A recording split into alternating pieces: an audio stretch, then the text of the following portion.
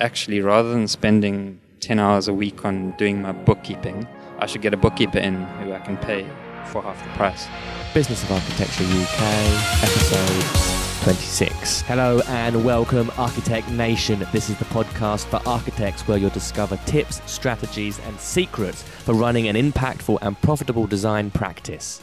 On Thursday, the 11th of October 2018, Business of Architecture UK will be having our next live event at UNI offices in Howick Place in Victoria, London. We're going to be having a panel discussion with leading architects and entrepreneurs and industry thought leaders, and we will be discussing making money, profit, cash flow, and making impactful architecture. Tickets have now gone on sale and the early bird tickets have now finished, but you can still grab tickets. The link is in the information below, so just click on that and it'll take you to an Eventbrite page, and I look forward to seeing you there.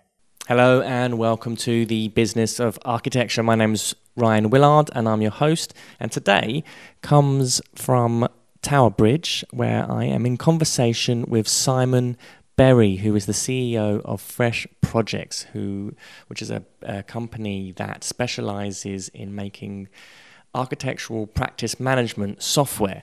And it's a really fascinating story because Simon himself comes from an engineering background. He's got an MBA in business from Cambridge, and he's kind of merged these two worlds with a mission to serve the architectural and engineering industries to help those industries run their businesses better and helping us raise our fees and run profitable businesses.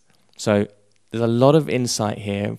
Simon goes into fee calculations and many of the areas that architects miss and are not aware of in terms of the metrics and the numbers with their companies, and it's fascinating listening. So enjoy, and if you want to hear more from Simon, come along to our BOA UK event in October, as he'll be speaking there and running a cash flow exercise, and their company is actually one of our sponsors for the event, so definitely worth a listen. Hello and welcome to the Business of Architecture. I'm your host, Ryan Willard, and today I'm here with Simon Berry, who is the CEO of Fresh Projects. So welcome to the show, Simon. Good afternoon. Thanks for having me. Absolute pleasure to have you. So you're the CEO of a company, Fresh Projects, and you specialise in software for practice management for architects. You're also collaborating with us on the next live BOA event, which is happening in October, where you're going to be running our audience through a cash flow exercise to help them understand better the financials of their business. So how did you come to set up Fresh Projects, and what are the problems that you often encounter architects facing in their businesses? So I think to answer that in a long way is to quickly talk about myself and my journey to how I got there. So I'm an engineer by training, and I've been working as a building services engineer for about 10 years in the UK, and I kind of looked around and I saw all my friends who were working in the city in financial services or in management consultants, and they were earning 5-10 times what I was earning as an engineer in the built environment, and this was incredibly frustrating for me and irritating. And I kind of decided I'd had enough of this built environment, and I was going to go off and become a banker myself. So I left and studied an MBA. And during the year that I was studying the MBA at Cambridge, came to two conclusions. Firstly, through meeting a bunch of people who had come from the financial services industry and from management consulting, realized that actually the grass wasn't that green on the other side. And secondly, and probably more importantly, is that if you are lucky enough to have something that you're passionate about as in your profession, and that you really care about, which typically most engineers and architects do, they're in the career because they're passionate about designing and solving problems, that is worth a lot more than what money can buy. So there was kind of an epiphany for me, and decided then as a result to stay in the built environment. But after that, decided to change the focus slightly. So rather than being a full-out building services engineer, was to try and empower the industry as a whole, and that was where Fresh Projects was born, or a bit later. But the mission now is to try and make sure that as an industry we are more aware financially of what we're doing, and become more profitable. And through that we can hopefully attract and retain the best talent and make the whole environment as a whole one which is very attractive to everyone, and we keep the really good guys in it, and we become aspirational for everyone. And so what are the kind of main obstacles that you see or encounter with architects in their businesses? Yeah, so I mean, one of the, and it's almost a scientific fact, that one of the things about architects and engineers is that our personality types is such that we actually aren't very good at very analytical and sort of data-based processing. So if you look at, for example, the Myers-Briggs personality test, where it actually classifies your personality according to a bunch of questions that you answer, you'll find typically that the sort of general managers and accountants are of a certain personality type, and they're good at handling lots of detail-orientated data and doing administration. And if you look at architects and engineers, we are very good at concepts and solving problems and thinking in abstract terms. Right. But we don't actually like admin. And I don't think I've yet to meet an architect who said to me they love doing admin and love running the business side and worrying about all the paperwork and stuff like that. Yeah. So we tend to just ignore it and focus on solving the problem or designing a building or doing something like that to our detriment. And do you think a lot of architects and engineers don't make that connection between the healthy business practices and actually that being a facilitator of good design and creativity? Yeah, I think we tend to ignore it and just hope for the best. But I mean, one of the sort of key messages that we give when we go out and talk to people is that unless you get the financials right, and you make sure that you're making money, you're not going to be able to do the design and the cool stuff. So if you get the fundamentals right, get your cash flow right, get your fees right, that will empower you to actually do the stuff you love doing, which is the creating and designing. But if you don't, then you're going to go out of business and you can go work at McDonald's. And so what does Fresh Projects do? So what we recognize straight away, and based on exactly what we were saying, is that architects, engineers don't like doing the admin. So it's important to not try and force people to do things they don't like. Yet at the same time, as we said, it's critical that we do something. So Fresh Projects is aimed at really answering 3 questions, which is what projects are making money, which clients should I work for, and which of my staff is being the most effective or least effective. And we don't try and worry about too many metrics and too much detail. The focus is very much on being able to get something in place. So it may only be 80% right, but at least it's something. Right. And be able to do that quickly and get it out the way and move on to the other stuff. But at least you're doing something in order to manage your business and manage your practice. And so the software does this automatically? It's how does it? Yeah, so if you look at a project level, one of the first things we allow you to do is work out what is the job going to cost you. Right. And that's the starting point before working out what fee you should be charging, although that's not always the case. Sometimes you get told what fee you're going to be earning, and then the corollary is that you want to be able to work out how much can you afford to spend on the job. But either way, so the software will allow you to very quickly, and I'm talking 30 seconds here, is work out what is the job going to cost you at a high level. So you'd say this project's going to last 12 months or 18 months, and I'm going to be this involved with it, and these people are going to be that much involved, and you can get a very good idea of what it's going to cost you. So that's the first aspect, is working out your fee and also being able to send a proposal to your client. And then the second key element is whatever the fee is that you've agreed with your client, is to be able to make sure that your spend on that project stays within that. So that's about tracking your costs on a job.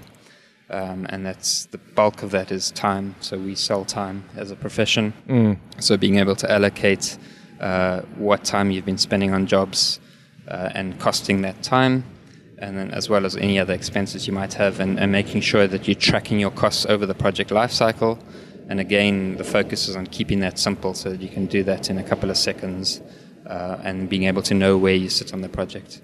And then finally, we have a billing interface where you can actually issue invoices to your clients and track whether they paid you or not. And then we have dashboards that are pretty. Architects like pretty. Yeah. That in a picture can tell you the health of your project rather than reading reams and reams of spreadsheets. You can just look at one pretty picture and understand what's going on. So that's one of the things, like from my own experience, when I first get a project, being able to accurately assess how much it's actually going to cost me to do it, and to use that as a gauge to, price a job. And in the old days, there's fee tables that Reba might have produced, or there's other sort of standard fee calculators that you can also use. Is it kind of that similar sort of mechanism? Yes, you're right in saying a lot of the industry, even though fee guidelines in the UK were banned 20 odd years ago, I think it was, a lot of architects still have rules of thumbs, or they've got a copy of the old fee guidelines, and they use that as a starting point. And it's because we, as an industry, university level upwards, don't get taught to actually calculate what a job's going to cost you. So if you go to a lawyer, you'll find out pretty quickly how much that's going to cost you, or they just charge you per hour of what they're doing, and they don't take no for an answer.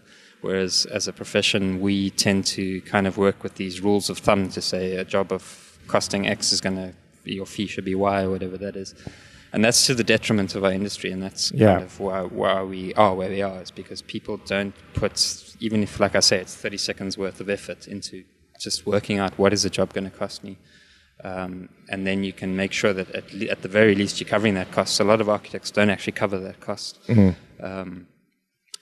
So I think that's critical. And it's also, when you've got these kind of standard rules of thumb from a client perspective, or like, the Reba plan of work, for example, is a sort of standardized format of here's what architects do. Yeah. And then if you're accompanying that with a standardized set of here's how much it should cost, then a client kind of can come to you and say, well, you should be charging this, which again doesn't help the architects, because there's a huge amount of variation in the service that's going to be provided. Yeah. So I think, exactly right. And the other thing that architects don't do well is spelling out at the start what they are doing. So we tend to have a standard schedule of services, but almost as important is to list the things that you're not doing as part of that service, and itemizing them and saying, look, in this fee, we're not going to be doing that. And then later on, when it comes to that discussion with the client, you can refer back to the original fee proposal and say, actually, we're never going to do that. It was not included in the fee, and then negotiate an additional fee.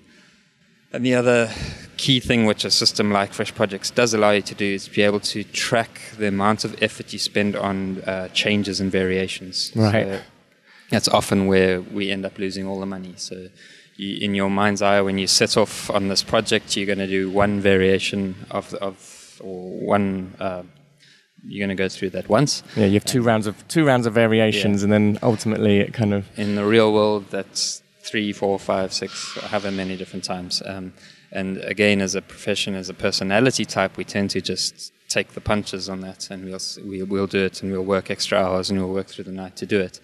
Whereas if you actually are tracking or itemizing separately, and then tracking how much time and how much cost you've spent on all these variations, you may not get those fees back. It's always a difficult conversation with the client, but at least you've got some quantifiable data to go to the client and say, look, we've spent this much money on all these variations in delivering them. And that's a much better position to be in than just a gut feeling, which is what most of us have, that, we've done all this extra work, but you can't actually quantify it. Yeah. No, I'm kind of smirking in acknowledgement of kind of using my intuition around a project to try and feel it out and set your fees. And I think that as well, like, what would you say are the sort of the basic fundamentals of when you do your kind of analysis of a project? What are the major mistakes that architects, or the things they actually miss out when working out their fees? Yeah, so I think, again, it goes back maybe to the history of how we've always calculated fees, is that, and the way we teach each other in the industry and the way the industry works, is we've kind of got these rules of thumbs or these percentage of construction cost or whatever it might be. And that's the extent of which people work out the fee, and it's just cross your fingers and hope it's yeah. So it's we all like. I mean, and I've done that a lot, and that's how I was trained as in part 3 as private residential projects. It could be anywhere between 10 and 15% of the final construction cost of a project. And at the outset of a project, you're not always the brief is yet to be defined, so the budget is yet to be defined. So and the scope, yeah, exactly. So kind of there's so many unknowns already, and we're starting to put proposals out with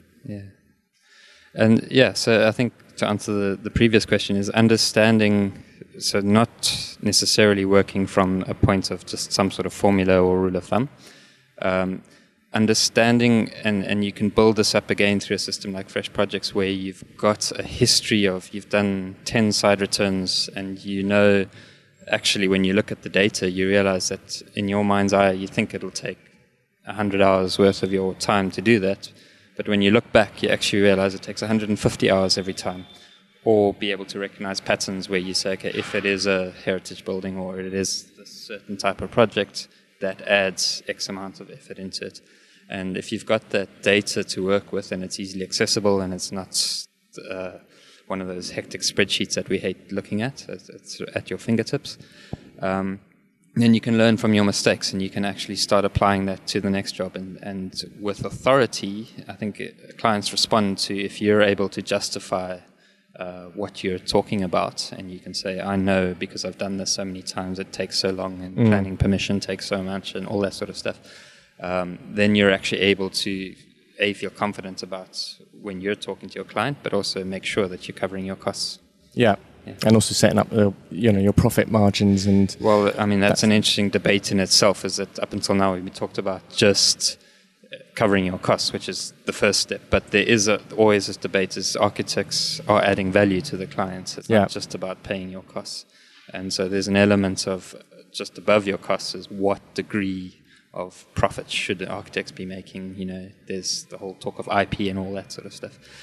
But that becomes a luxury you can think about as your business becomes more profitable. The first point, and a lot of architects struggle with this, is just making sure you are covering your costs as a starting point. Yeah, and it kind of frightens me a little bit as well. I mean, I know, speaking to lots of architects, my own bad experience with kind of blindly putting out proposals and fees, only to realise this is not going to cover my costs, or not having an understanding of all of the expenses of running a practice, as well as your printing costs, your travel costs, and the time that you end up spending licking stamps and dealing with the planning department. All of that is that can become unknowns as well. So how do we start to factor those into projects? Yes. So, I mean, that's in itself is an amazing issue with the industry. So we do a bunch of talks, we go out and we do workshops with architects. And one of the exercises we do, and we're going to be doing this at the Business of Architecture event next month, is we ask the audience to tell us what does 1 hour of their time cost. And we give everyone the same data, so they're working from the same inputs. And it's just mind-blowing, the range of answers we get for the same input data, the same financial data, how many different answers we get. And that just shows that architects don't know what they're doing when it comes to this. So you have to take into account utilization of the different people in your business, so the amount of time they spend on projects versus non-project time. And you have to take into account your company overheads, your printing, your rent, your software licenses, all that sort of stuff. And I don't think as an industry, as a profession, we're empowered to do those calculations and have a fundamental gut feeling of what things cost. And we tend to end up guessing, and then we get it wrong, and the rest is history. And does Fresh Projects then, does it require a lot of data capturing then, like lots of timesheets and how does that data get captured? How do you bring that kind of awareness to all these systems in a business? So yes and no. So there's no such thing as a free lunch. So I can't sit here and say that there will be a system magically out there that'll do that all for you and you don't have to worry about it. But we do try and minimize the extent to which it becomes a burden. So yes, if you want to track how much jobs cost you, you're going to have to do timesheets. And that's not a lot of people enjoy doing timesheets. I hate doing timesheets myself. But unfortunately, if you want to know how much a job costs you, you have to do it. So the starting point is just to get your head around that and embrace it rather than fight it. Well, even that in itself can be an eye-opening experience when you're actually honest with yourself about here's how much time I'm spending on this versus how much time I'm spending on that. And it can be, when I've done the exercise before, it can be quite shocking. And I think the other thing that it opens your eyes to is when you look at it and timesheet data, and we've got nearly 18,000 projects in our database now, and we can analyze it across all these hundreds of practices. And you look at where the principals or the partners or the owners of a practice, and if it's a small practice, it might be the sole practitioner, they spend at least 50% of their time on non-project work. So it's running your business, it's going on holiday, it's HR issues, it's looking after other people, all those things which actually don't bring in any money to your business. And that's the scary bit, because you actually, that cost has to be borne by your projects. So you have to be aware of what that's costing you and just how much it's costing you. And sometimes it's quite an eye-opener to look at that and say, actually, rather than spending 10 hours a week on doing my bookkeeping, I should get a bookkeeper in who I can pay for half the price. And you get to leverage up your fee earning potential through focusing on the right areas in your business. So I can see how that can kind of accompany a mindset shift as well, because a lot of architects will, without doing the analytics, without actually doing the timesheets and measuring where time is being spent, there's the kind of reaction that I've got to do the admin because it's going to save me some money, or it keeps costs down. And actually, then the bigger picture of things, it's like it's a money block, essentially. Yeah, and I think having that visibility into your business, into your practice, where even if you're a one-man band, understanding how you're spending your time, but in particular, as you start to grow, it becomes more and more difficult. You're hiring in more people, and we see because we've got a range of different practices, sizes using the system, and it's really when you get to about 5 people in a practice where you kind of just, up until that point, you've kind of got a good control over who's doing what when, and you know what's happening. But as you get to that sort of point of 5 people, it becomes very difficult to start understanding where everyone's spending their time and are they doing it effectively. And that's where systems can start to help. Systems and processes can start to help you continue to grow and make sure you're doing that as efficiently as you can. And how does this sort of link into the kind of... So we've discussed a lot about the operational costs of delivering a project. What about the costs that are used for acquiring new clients? Yeah, so that in itself is a very interesting to track. So within the system, we make sure that on any given project, so even when it's at bid stage or tender stage, that you track your time against that job, because a lot of people might write that off and say that's a cost of sales type cost. But in the construction industry, projects last a long time, and you can easily spend 3 months, sometimes 6 months. Even I've heard, we've met some clients who've spent 5 years on a project before they earn the first amount of money, fee income on that job. Really? Yeah. Wow. And so you got to make sure that cost gets, when you look at the overall picture of the job and what it cost you, that upfront cost of winning the job is a true cost on the job. Yeah. And that needs to be pictured into the whole picture, into the clients as well. Interesting thing about looking at clients is, particularly if you're a slightly bigger practice where you might be doing repeat work for a commercial type client, a developer of some sort, is actually aggregating the data across multiple projects. You might have a client that you think is a great client. They give you a lot of work.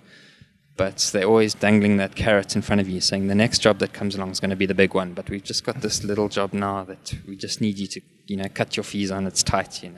The next one's going to be big, and a lot of architects fall into that trap. And then when you look across the data, across 3 or 4 or 5 projects with that client, you realize that you've actually funded that client to the tune of £100,000 or £200,000.